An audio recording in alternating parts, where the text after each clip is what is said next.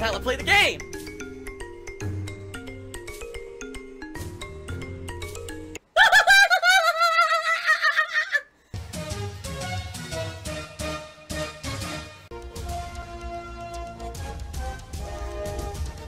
Oh my god! What the fuck? Holy shit! That is an epic fucking intro, dude. And I have to warn everyone. Warning. What you may see right now is going to be absolutely disgusting. Sound good? Tomorrow. Yes, more Street Fighter collection, and I think what I'm going to do tomorrow, I'm going to do my first open lobbies. So I will create open lobbies in the games, probably Super Turbo to start, and just allow people to join me and challenge me and take me on and see what happens. See, you know, how will it go in an open lobby system? Will I dominate entirely? Will people be able to beat me? And, you know, it'll be pretty fun to do open lobbies, I think. You know, this is what a lot of people have been waiting for. Unbelievable. What a complete idiot. Don't buy me! I suck! Hardy Buck Cheer says, will you ever get a new hamster? At this point, you know, I've talked it out with Kat about getting another small animal. Where even though we would like to, I mean, this is the truth of the matter, alright? And this is, I know a lot of people, I have not talked about private stuff recently on purpose, but here's the truth of the matter, guys. Right now, financially, I'm not in a good situation. I can basically pay the bills every month, but I'm just barely getting by. The IRS will destroy me if I don't pay my taxes. I don't have money. All my money has to go to these taxes. No lies, because I need the money. Right now, with this whole tax situation I'm in, I need the money. Any tips sent to me, go straight to the taxes. 100%.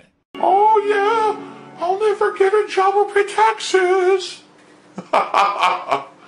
And laughing it up because of the hideous scam of me saying that I had tax issues this year, right?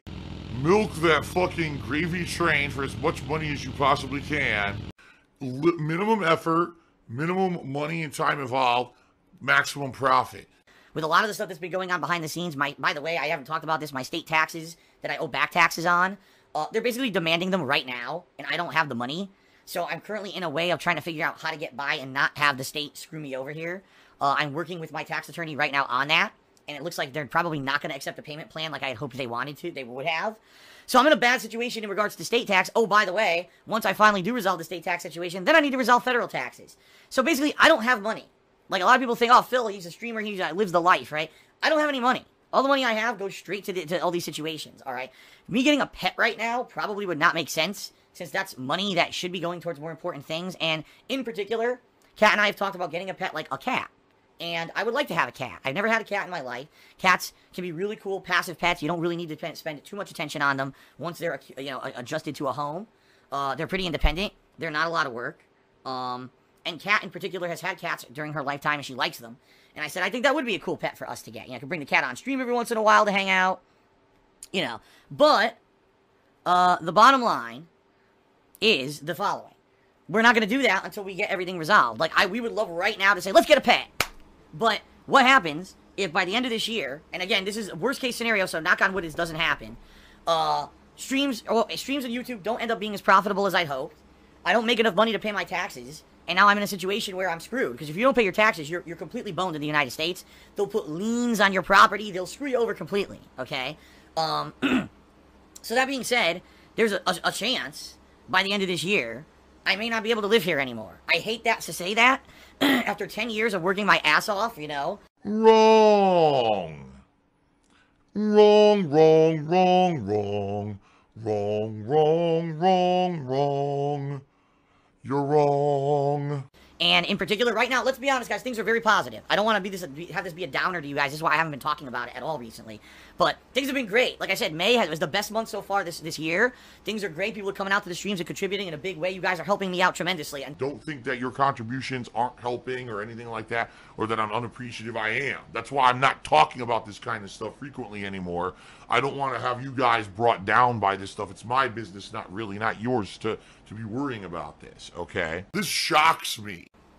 But that being said, right? That being said, I don't want to get a pet, and then next thing you know, at the end of the year, that's it. I got to put my house on the market because I can't pay the taxes on it. And, you know I got to sell the house to pay taxes with the profit from the sale. and now we're moving from place to place, and a pet is now being in a house it just got used to. Now it has to be moved. It's just not worth it. You know, I told Kat, I said, listen, if we get to a situation here where now by the end of the year it looks like we're good, and the taxes are great, and we don't have to, everything's paid, no problems. Sure, next year let's get a pet, let's do a few things, right? How can we have revenue streams from idiots? How do we fool the common moron into giving us money for zero effort? So that you could all send me money. My God, please, you gotta tip me because I have no money. You know how rude it is to ask people about money? You should not ask about fucking money. But right now, everything's so uncertain because I don't know what the hell's gonna happen financially between now and the end of the year. Alright? So, it sucks. It really does suck. Like, I wish I had freedom over my life right now. I do not. I'm basically a slave to what happens financially between now and the end of the year. And that's why I'm not looking to get pets. I'm not looking to do any major investments, you know. Why doesn't Phil just splurge and buy a PS4 Pro to get rid of his audio issues? Because I can't. Any money I get has to go towards these taxes so I can stay in this house, you know. So that's the real talk, guys, alright? So that's the end of the real talk session.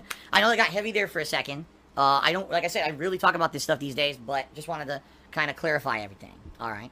Alright. And the fan base literally just went and paid off all of the debt that I had, right?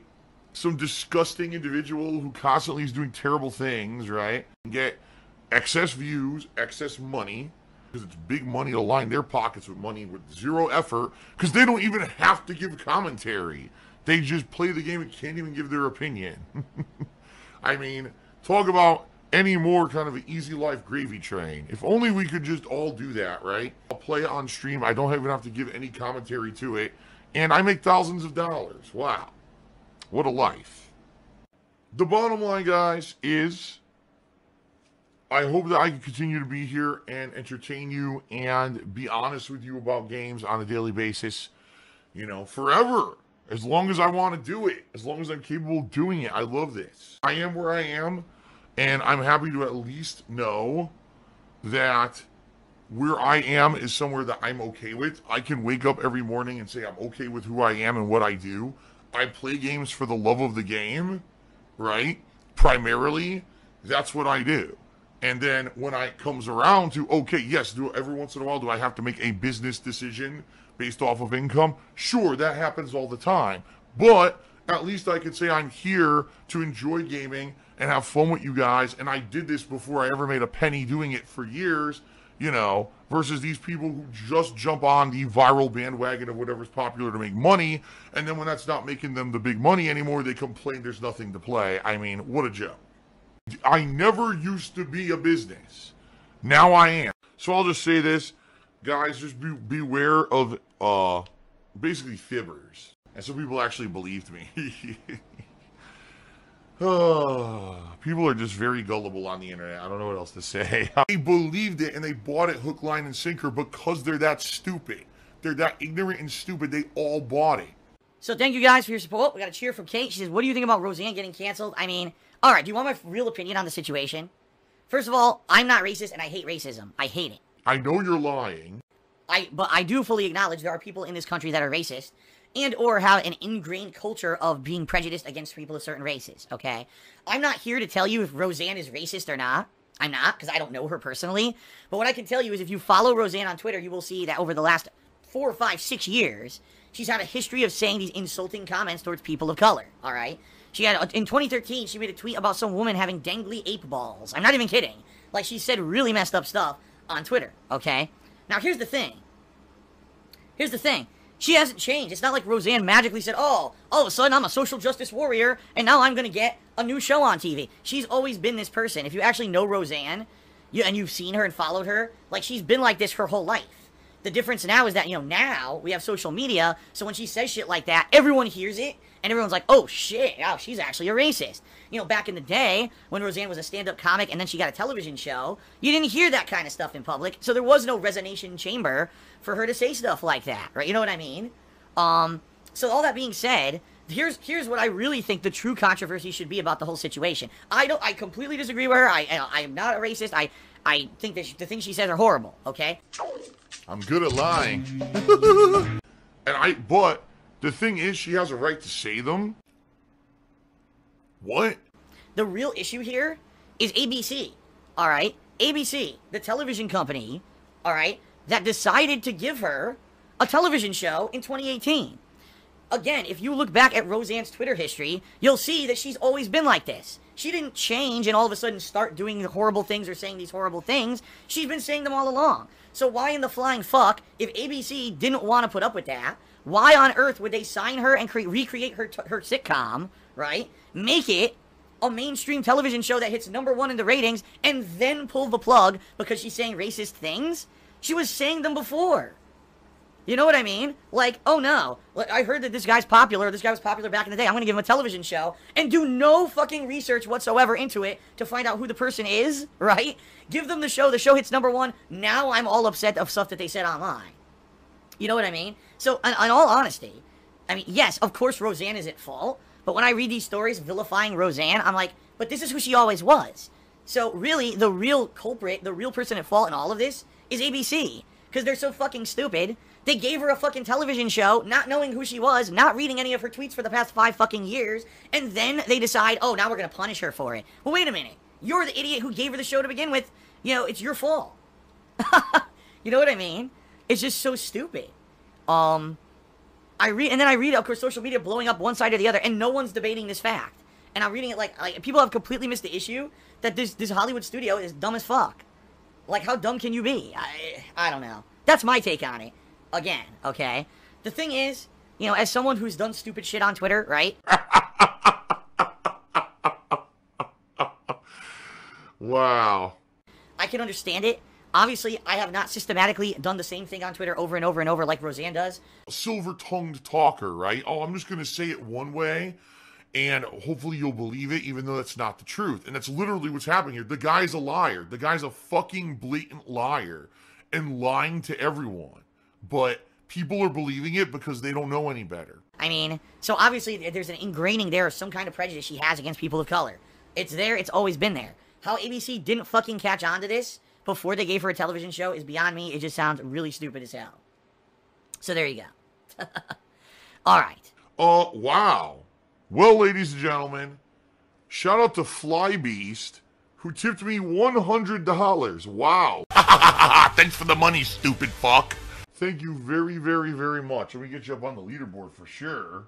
Greed is massively strong. I have no fucking self-control. What pasta do you prefer? I prefer a penne. Oh! Easy to eat. Oh! Phil's a faggot. Phil's fat. Phil's a loser. Phil's a beggar. Phil's a racist. Phil's a scammer. DSP's a pedophile. DSP is a thief. DSP is a greedy fuck. This guy's a bitch. I have a micro penis.